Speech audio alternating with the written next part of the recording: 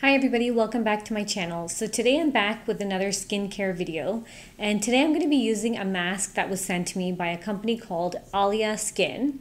And basically it is a pink perfect Australian pink clay mask, and it's supposed to be detoxifying and it's supposed to brighten your skin. Now I was sent this product.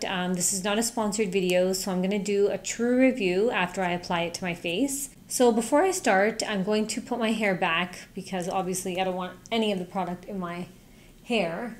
I'm just going to put it back really quickly. As you guys know, if you've watched any of my other skincare videos, I really am into DIY face masks, so this is really going to be interesting to use. This product actually, what caught my attention was it has, not only the fact that they're from Australia. I love Australia. Honestly, if I could live there, I would. As far as ingredients go, it has aloe vera, it has vitamin C. Those are just a few of the actually ingredients I look for when I'm gonna be making a mask and stuff like that. So that caught my eye.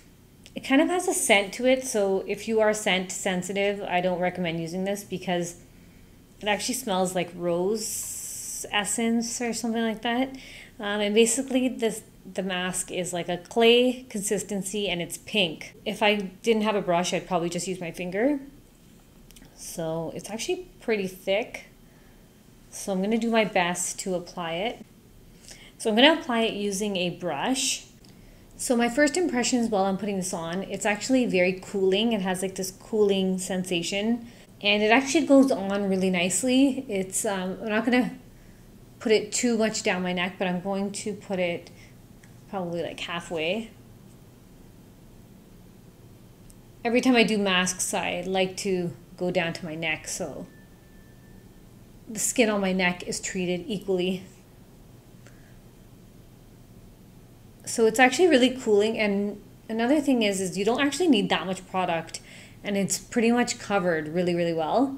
And then I can't forget like my nose, in between my eyebrows. Now, one thing I don't like about it though is the smell. So if you can get over the smell, I don't know. I wasn't always very scent sensitive, but this one, it's kind of a little too strong on the rose side for me. I can honestly feel it starting to actually cool and dry on my face. So I'm just going to give that about 10 minutes as it indicated on the box, and I'll be right back after I wash it off. So I've had this mask on for about a couple minutes now, and it's starting to like tingle now. So before it kind of felt like it's cooling, so it still has that sensation of like cooling, but it's starting to like feel like tingly. So I hope it's okay for my skin. I'll have to see after I wash it off. Okay everybody, I'm back after 10 minutes. I left the mask on my face for 10 minutes and then I washed it off with like warm water. I have to say it was so annoying to wash off though.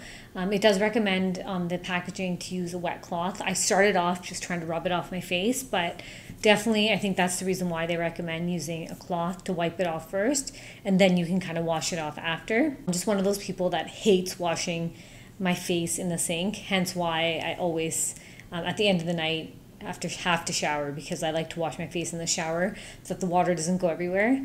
So after using the mask, they recommend to moisturize your face. So I'm just going to quickly moisturize my face. And this is just using one of my favorite moisturizers from the Body Shop. So I'm just going to quickly moisturize my face. And this is my honest review.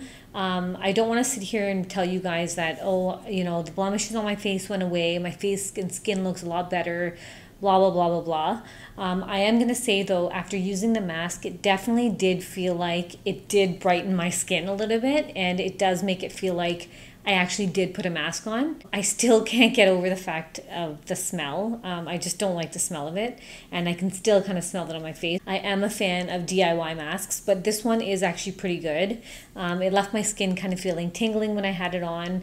It dried fairly quickly. You only have to let it sit for 10 minutes, and it washed off quickly, but make sure you follow the instructions and use a damp cloth, and then literally just moisturize your skin afterwards. So my honest review is this mask is good, but I don't think I'm going to sit here and pretend to you guys that it made a huge difference to my skin in those 10 minutes, but maybe after some time of using it, it may make a difference for your skin, and I feel like maybe it might make a difference for mine.